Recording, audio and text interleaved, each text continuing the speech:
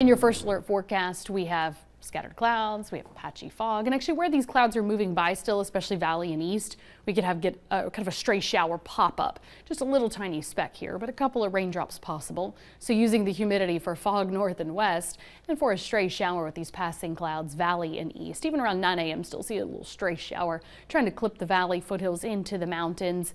Midday, really we're transitioning to just sunshine. Mostly sunny views all afternoon, warm, a little humid. We've got a lot going for us, though, at least with that nice little dry stretch if you're needing to get outdoors, or maybe you've got a little bit of a muddy yard at this point from rounds of rain. It's varied greatly around our area. But today what we'll share will be the heat at a seasonable temperature, so normal heat, but then it is humid enough to make it feel several degrees warmer. Notice that starts becoming more of a factor in terms of the feels like temperature mid to late morning. By midday, we're right around 80 degrees, but it feels like the mid 80s this afternoon. Several hours feeling like the low to mid 90s, even though the high today is 89. So we'll hit that high right around 5 p.m. It'll feel like 94 and still a little steamy here on the tail end of the day. Upper 70s will be feeling like low 80s at 9 p.m. So in between, again, that stray shower moves out. We have a mostly sunny view and we share really mid to upper 80s for the most part, kind of throwing an isolated 90 as you look south here in the forecast where you live. 90 Athens to 89 Madisonville and Knoxville and Loudon. Forecast where you live 88 in Rockwood and Clinton to 84 Crossville and 85 Jamestown. Topping out at 87 today in La Follette and Williamsburg. Tazewell your high today, 85. Headed towards 87 today in Blaine and Newport, and 88 in Pigeon Forge. Plenty of warmth here, plenty of sun.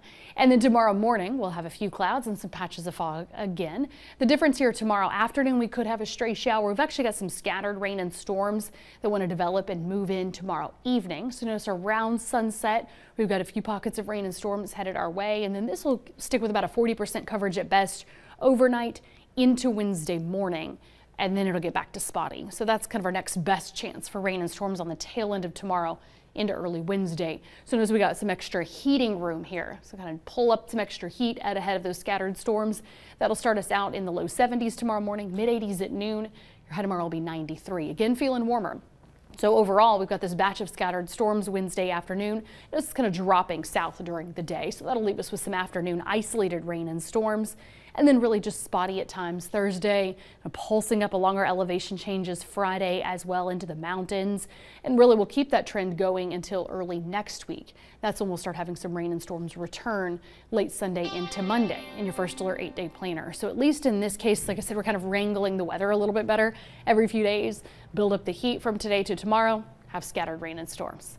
Give us a little bit of break, back to spotty with just the heat and the humidity, and then add back in some scattered rain and storms again early next week.